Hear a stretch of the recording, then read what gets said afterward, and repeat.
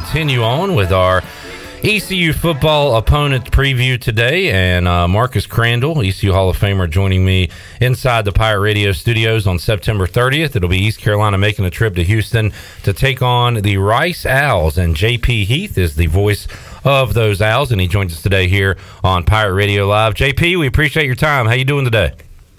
Howdy. I'm doing very good. Very good. How are y'all? We're good. We're hot here in North Carolina. It's about the same there in Texas, I would imagine.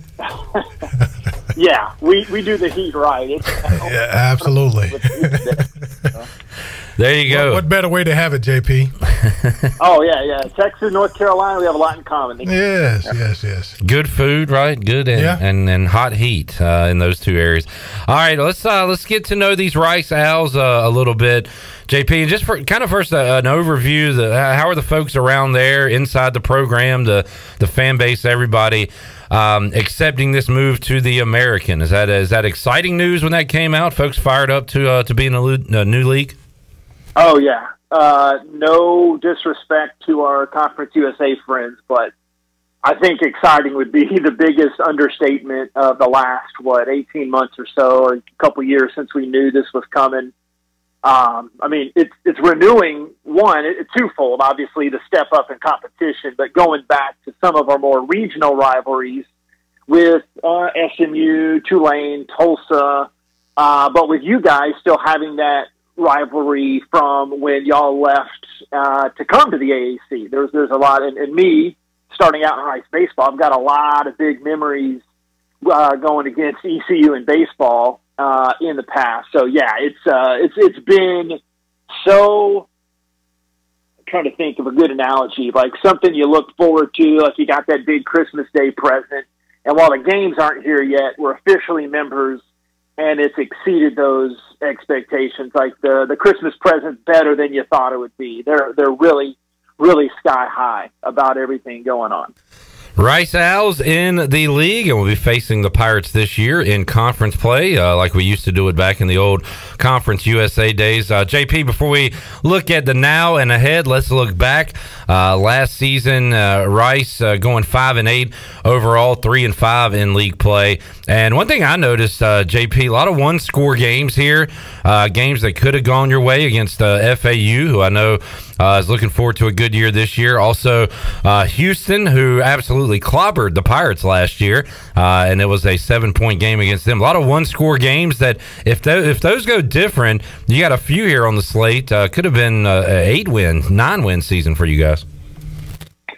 Yeah, I mean, you're right, but we also had a couple of close wins too. I'm a big when I do interviews like this, and you're totally accurate pointing that out. I'm an old Bill Parcells guy. I'm a huge Cowboys fan. Anytime y'all want to talk Cowboys, I don't know. Bill Parcells says what your record says you are. And we were what our record said we were. Like, yeah, we had some close losses, coulda, shoulda, woulda, no excuses, however you slice it, you dice it. We also won a couple of close ones, too. So, yeah, you're right, but at the same time, it seems because there was that 8 or 9 win pinata out there that we just didn't smack. We took the big whiff, the pinata, but like with the blind, we just came up so close in a couple other ones, and it left to put it bluntly, it left a bit of a sour taste in our mouth because we lost our last 4 games of the year. So it's positive on a whole because we got back to a bowl game for the first time in 7-8 years. But at the same time, you're like, oh my gosh, there's so much meat on that rib, like. Till you get back to that food analogy, I'm a big old Texas boy. We just had so much more meat on the bone that we didn't quite nibble at there. JP Heath joining us. JP, my all-time favorite football players are Darryl Green,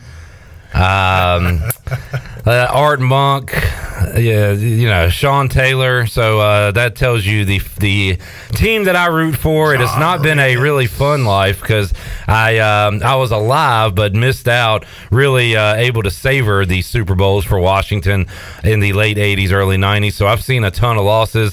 But I do have a lot of Cowboys friends, so I'm not going to end the interview or anything. But you guys can revisit this about the last game of the season.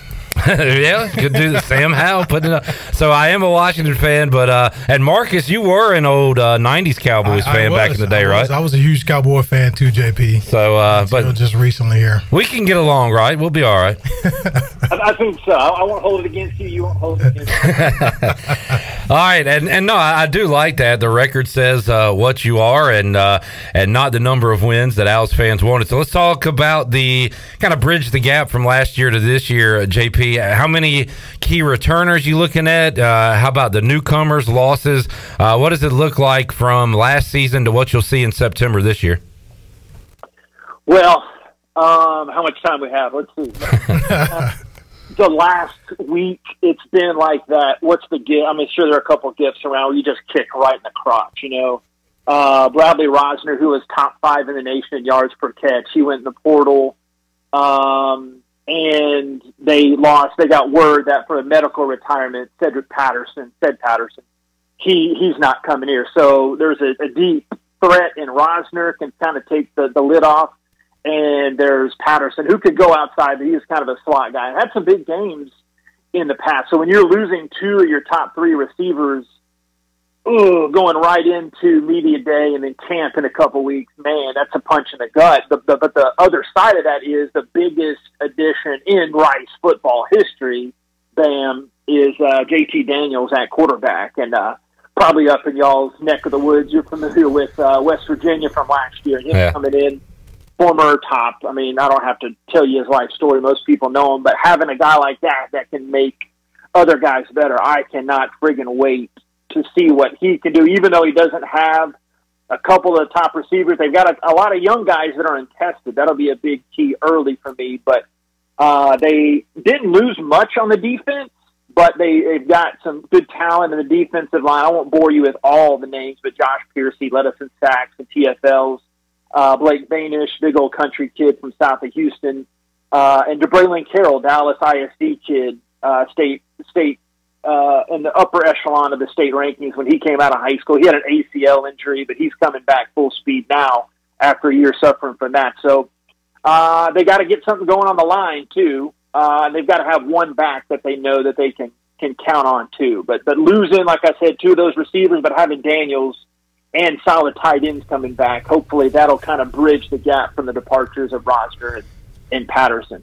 Marcus, how about these numbers for JT Daniels? In high school, passed for over 12,000 yards, 152 touchdowns. They let you throw that much in high school? No. I probably threw the ball in high school. The maximum number attempts in a game was probably like 15. Tough to get that number of TDs. Since then, he has been at USC, Georgia, West Virginia, and now Rice. And you get a veteran quarterback. You got some accolades there. So I know the folks and it was I want to say a 5-star. Oh, yeah, big time. Number 1 guy, I think, coming out in high school. And you just kind of wonder what that's going to be like, JP, but you got to be excited about the prospects of having him slinging it around this year. Yeah, because I'm not going to tell y'all something you don't know already, but having that guy that can make other guys better, like we've had really solid quarterbacks, but one stat, I'm trying to get the numbers straight in the year. Oh yeah, okay, I found it here. This will be the 14th different starting quarterback they've had since 2017. So I know numbers don't always translate to our audio business, but think of that. That is, the 14th starting quarterback in this will be the 6th full season since, 7th season. So they haven't had a guy that can really go. I got a buddy of mine that we do a lot of podcast stuff with. He's got all the full stuff. Like, they haven't had a guy that started more than 4 consecutive games in that time either. So having a guy that can go a full 12, 13, hopefully 14 games, that's a foreign concept. Since when I first started, Rice won a conference title back in 2013. They had a guy like the great teams y'all have had. You got a dude in the studio. You know, you have that dude, and Rice has that dude. So let's see if he can make those guys around him better. Marcus, it doesn't matter the level or, if you're in high school, ECU, the CFL, wherever, the college you're coaching at last year, if you don't have that continuity, like, it don't matter how good that's gotta mess you up, right? It really does. I mean, it's hard, I should say. It makes football is hard enough to put teams together because there's so many players have to come together at one particular time to make things work. and when you're always consistently changing that key component to an offense, it does make it very difficult.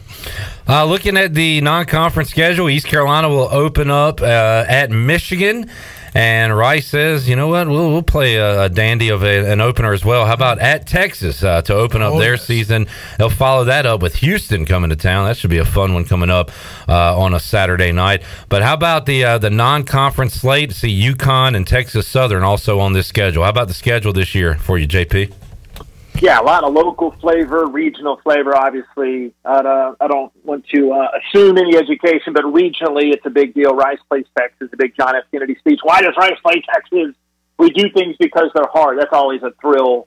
Going in, I call it kind of disparagingly. If I'm being honest, the state school in Austin, you got a Rice private school. Going into those little state schools, I say jokingly.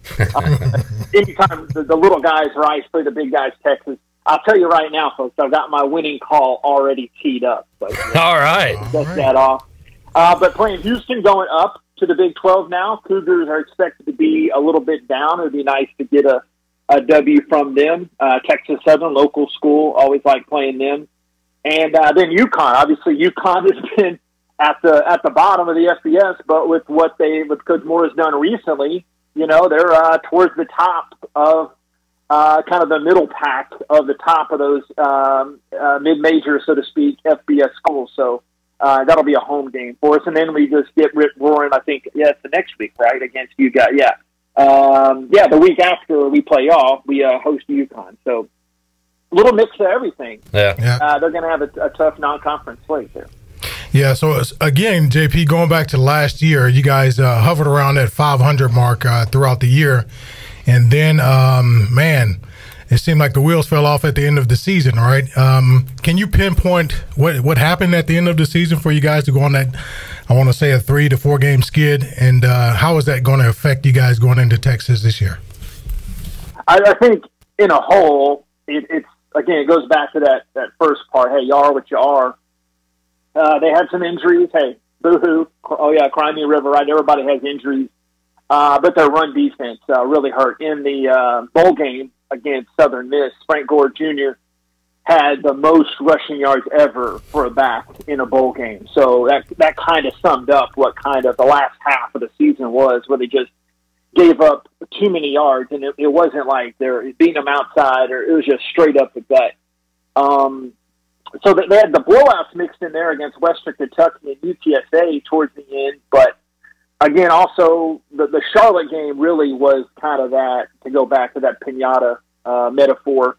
It took the wind out of our sails because Rice, I think, was a 17-20-point favorite. They lose by about that much. So they got to stop the run better, and I think having guys back and be more consistent at the quarterback position, which we already went in depth gushing about JT Daniels, that'll help him a lot. And Daniels 0-2 against Texas in his time with Georgia and West Virginia. So maybe he can flip the script. It'd be nice to beat them Longhorns in the first one. They've got to run the ball also a lot better. With Mike Bloomgren has Marcus Tuiasosopo, the old Washington star.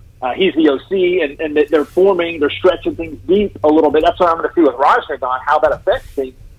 But having Tui, we call him, with JT Daniels, how does that mix with having a guy that can really operate his offense? But that starts at the Football 101. That starts with running the ball. They got a guy named Juma Otobiano, 6-year guy.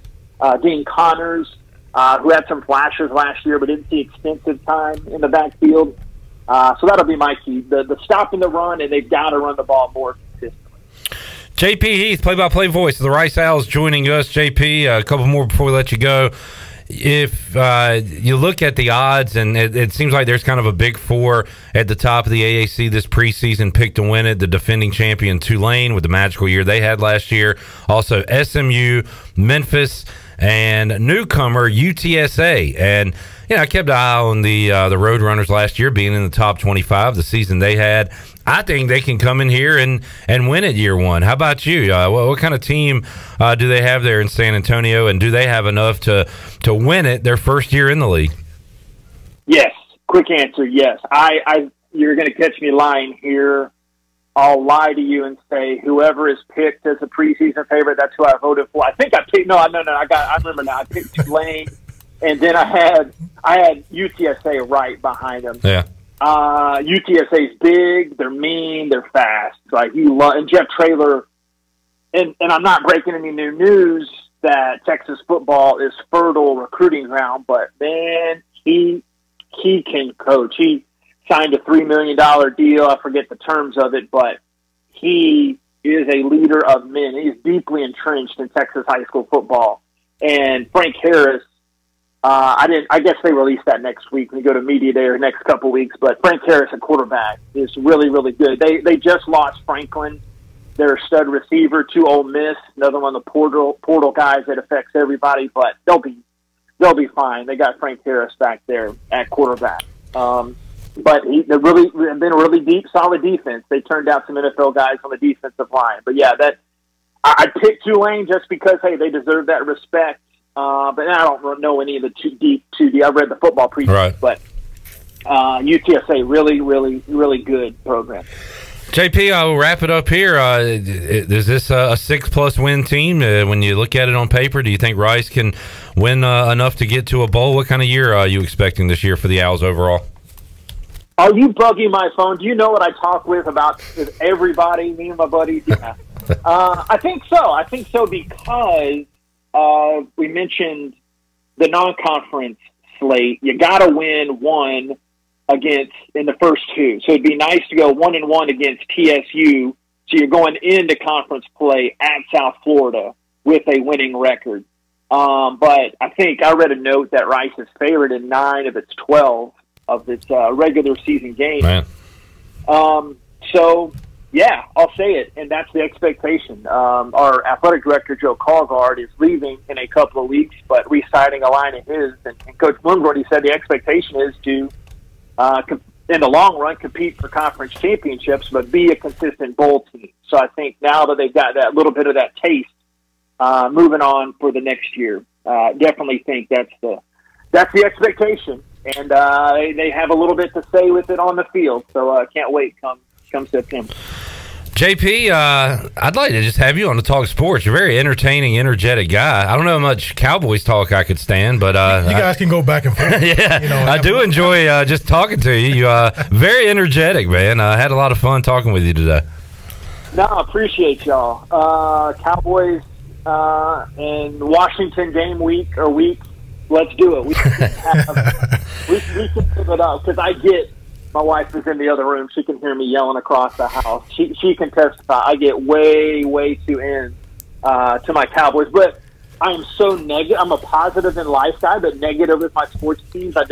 Anyway, that's a whole. I can totally relate. Yeah. I know exactly what you're saying right now. Well, hopefully for you two, that the last game of the season this year is a meaningful one. I would love that. You guys are in the playoff hunt or already in or whatever, battling for the #1 spot. And we got another Thanksgiving date this year too, I believe. So that'll be fun. JP, we'll certainly get you on a week of the Rice game and talk more Owls football with you. We appreciate you joining us and had a blast, man. Have a good rest of your summer, and we'll catch up with you again in the fall. Yeah, for sure. Thank y'all so much. Have a good one. All righty, there is JP Heath, and good old Texas boy, Marcus. He was an entertaining guy. I love the energy, man. Yeah. Love it. And I bet he is wild during a Cowboys football game. I can imagine.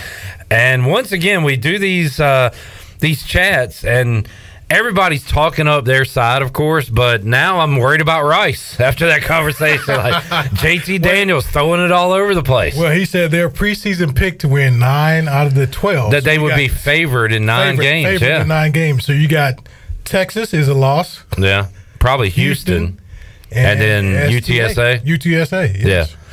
So they're saying they're going to beat the Pirates. That's the word on the street. Hey, look, go tell Mike Houston what they're saying, Marcus. All right. Let's poster it up. Exactly.